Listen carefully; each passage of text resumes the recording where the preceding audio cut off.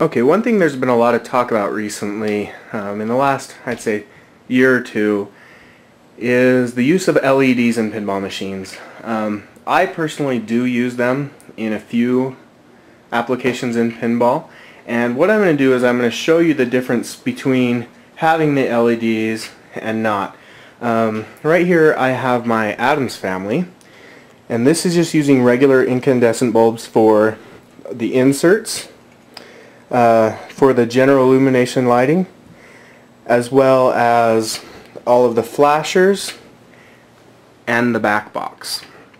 What I'm going to do is go ahead and replace LEDs for all of the inserts, but I'm going to leave the general illumination alone, and I haven't decided about the back box yet. But what I'll do is make another video right afterwards and splice them together so you can see the difference from one to the other. Just for a quick comparison, however, this is my Lord of the Rings, which does have LEDs in it, but only in the inserts, which you can see are much brighter. The Indiana Jones is using incandescent right now. This Twilight Zone is using LEDs, and this Bride of Pinball is using LEDs. But really the best will be when we compare the Addams Family. So I'll go ahead and do a couple of close shots on some things in the Addams Family, and then immediately after, when the video fades out and fades back up, it'll have the LEDs on.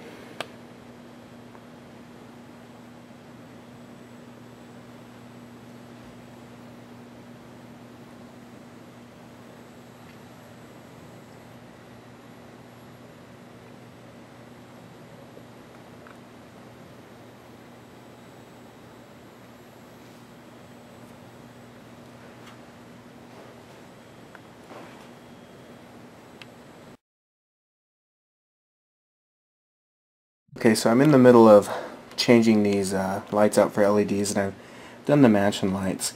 And one thing I wanted to point out is the difference of just using all white LEDs and matching the insert colors. With these two green ones right here, the top one I used a green LED, the bottom one I used a white LED. I'm not sure if it's going to come through very well on the video or not, but I just want to point out that this top one is a lot more of a deep green. It's a lot more rich, while this bottom one still looks nice and actually a little bit brighter than the incandescent bulb.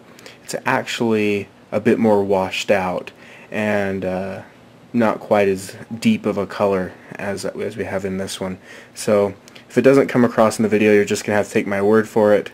But when you're switching out insert lights with LEDs, it's always a good idea to match LED color to the insert, and also pay really close attention to the difference between yellow, amber, and orange, because they're very similar when you kind of glance at the LED, but they're very different on the playfield, and you don't want to change colors of your game incorrectly.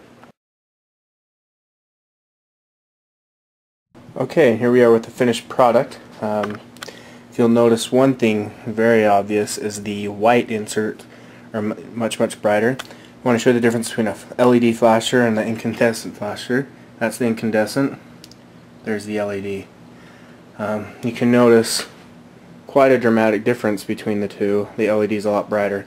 Again, like inserts, you'd match color, so I only changed this one just to show, but if I was to change those red flashers, I'd use just red LED flashers. Let's take a look at the playfield though.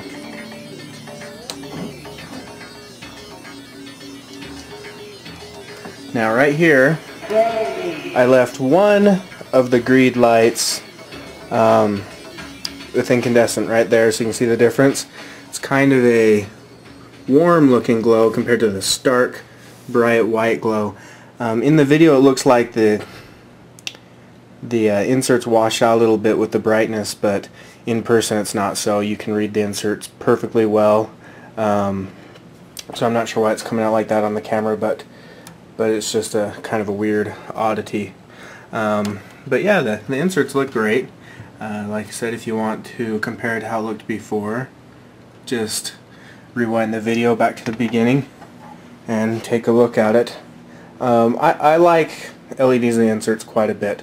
Now there's a couple places that I didn't use them, mainly here in the lightning bolts. These are still incandescents.